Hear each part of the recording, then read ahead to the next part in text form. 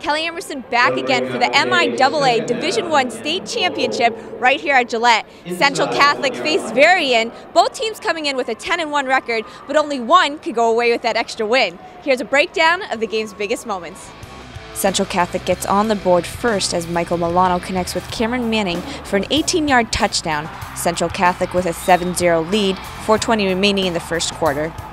2 plays later, DeAndre Drummond-Mayre goes up the middle for an 8-yard score, and Central Catholic increases its lead to 13-0 with 1:42 left to play in the first.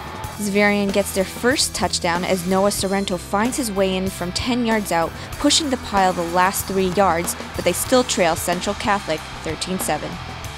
With 4:27 remaining in the half, Drummond-Mayre bursts through the middle and breaks through 2 tackles, leading to a 52-yard touchdown. Central Catholic 20-7.